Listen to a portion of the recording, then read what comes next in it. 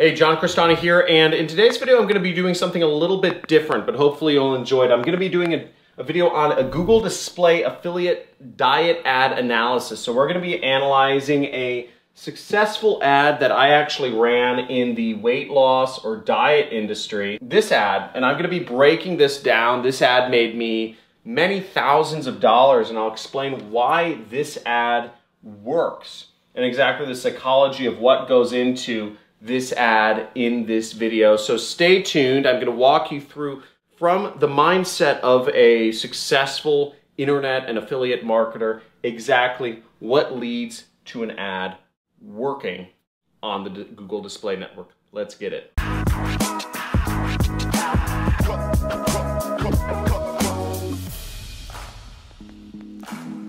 Hey, super excited you're here. We're going to be going over a Google Display Network affiliate ad in the weight loss, or what we call the diet ad industry, which is a very big industry. It's an industry that I've made $35,000 a day in. I will walk you through exactly the psychology from a marketer's perspective, how I created this ad and why it works. So this is the ad. Okay, and as you'll see, it says, "Eat this, never diet again." It's a pretty simple ad. It's got this weird thing on it, and then it's got a line below, which is the Dr. Oz, the holy grail of weight loss.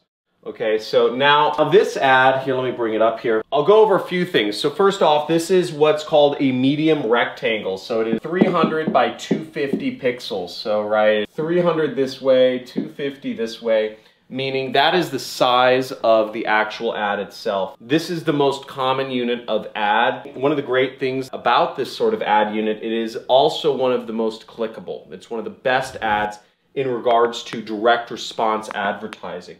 There are other types of ads called a banner ad, which look like this, and these are generally associated with banner blindness. There's also another type of ad called a skyscraper, which is looks usually like this. And these ads are also associated with banner blindness. They look like ads. They don't blend in to the content as much as a square ad might be. A square ad, or medium rectangle is what the unit's called, oftentimes blends in with the actual content of a page. Whereas these ads, the skyscraper and the banner ad, generally stick out like sore thumbs, so you don't generally want to use them, whereas this ad right here is what we're talking about. And this is just a kind of a mock-up of a general web page. Whenever I was running advertisements, I'd always run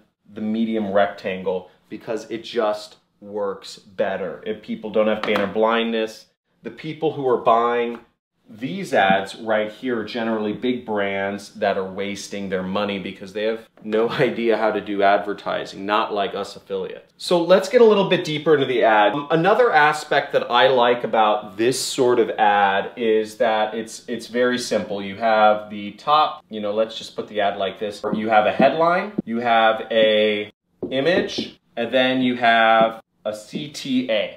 Okay, so it's very simple. Get their attention.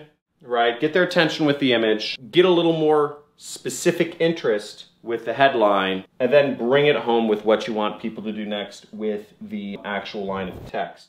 And what's interesting about this is that the actual way people digest many ads is what they'll do is they will look at the image first, just to get their attention.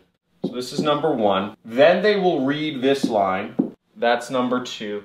And then they will read the call to action, which is number three. So consumers' behavior, just human beings, they go for what's most interesting first. And generally, an image, always an image is going to be more interesting to folks than text. It's the way our brain works.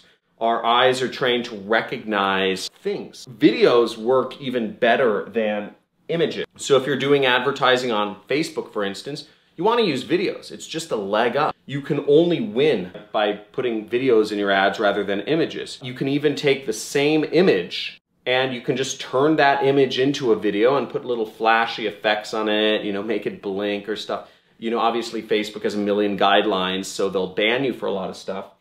But the point is, videos always work better. Images work better. So I like to use those. Now, the next thing we're seeing about this ad is we're saying, eat this, never diet again. So the first thing people see is this really weird thing. I don't even know what it is. I can't even tell you what this is. I'm trying to think of what this is. I have no idea what this is. The point is, it's meant to confuse the user's brain. They're trying to place it into a category. Is this a hamburger? Is this a piece of food? Is this like a weird, like slimy sponge sea creature thing? I don't know. But the point is, it catches people's eyes because they can't place it immediately. They can't tell whether this is an ad or a thing or news or something, new discovery. It just looks weird. So what happens is that because it goes into those what I call reptilian sensors, and I talk to my students a bit in my courses about triune brain theory, which is talking about how we have the reptilian brain, we have the emotional brain, we have the logical brain.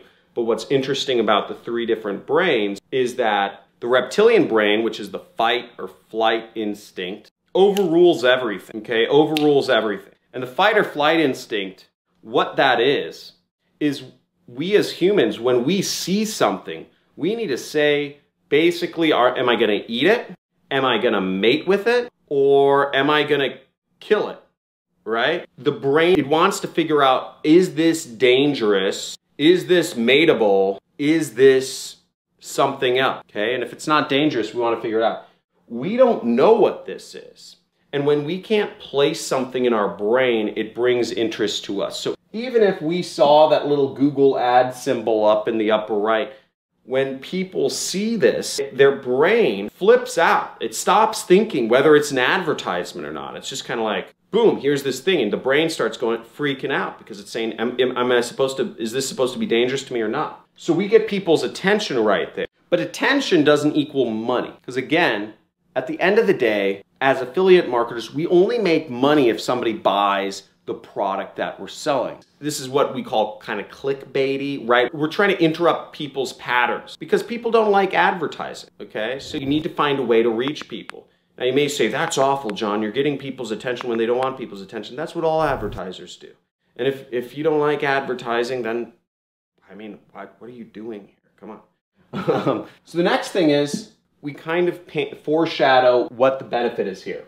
Never diet again, right? And we have that further kind of weird pattern interrupt. Eat this. Like, what? The assumption is you looked at the image first, and then you read that, and it says, eat this. And that just flips out the brain even more. You're saying, what? I don't even know what that is, right? That's what the brain's thinking. How can I know to eat it? Never diet again. So there's a curiosity angle. What we're looking for is interest, okay? And in sales, they call this AIDA. Attention. Do I have your attention? Interest. Are you interested in the product I have to buy? Decision. Are you ready to make a decision and then action? So the first step is attention. We have to capture their attention. This captured their attention. This and eat this captured their attention. Interest. Right? This is I. Are you interested in never having to diet again? So what I'm selling here is Garcinia Cambogia, which is a weight loss product. It essentially suppresses your appetite. Now that doesn't matter as much as Dr. Oz. Dr. Oz is the most famous doctor, and he's very well known for talking about weight loss in America. So that adds what's called social proof. And this also goes to another sort of part of the brain, which is, you know, I'd say the emotional part of the brain. That is the emotional part of the brain, which picks up on differences between social relationships. As humans, we are constantly kind of figuring out what is our pecking order, who's in a relationship with who can we say this to, can we get away with saying this to somebody, are they above us, are they below us, etc. in sort of the pecking order. And what we're always looking for is humans don't want to make decisions on their own. Humans want to make decisions that other people have made before them. Many of you are, you know, we have this whole like, you know, crisis pandemic thing going on.